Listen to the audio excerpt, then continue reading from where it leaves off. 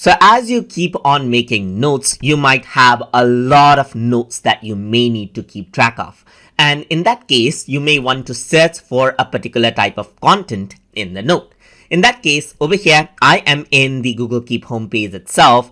And then on the top, you can see that there is a search bar. And if you were to go around and click, you can see that there's many options that you get. For example, you can filter out the notes as per the color. So if I were to go around and click on red, you can see that you see the red color.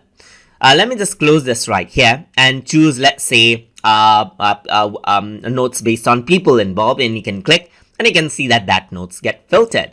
You can go around and click on groceries, and then Google Keep actually detected that this is a grocery note, and then it allowed you to go around right here. So select music, and it didn't do a good job, but you can see that in music, it actually detected this one right here. Similarly, you can go around and click on one of these labels right here. And then as per the labels, you can go around and see multiple notes as well.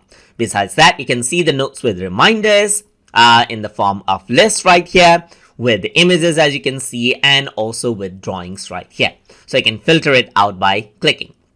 Another thing that you can do is you can go around and type in, let's say, for example, tutor, and all of the notes with that particular keyword right here pops up right here, just like this, be it the tags that may be in or the text right here in the notes. And that is how you can go around and search out the notes inside of Google Keep. So I hope you guys learned something as always.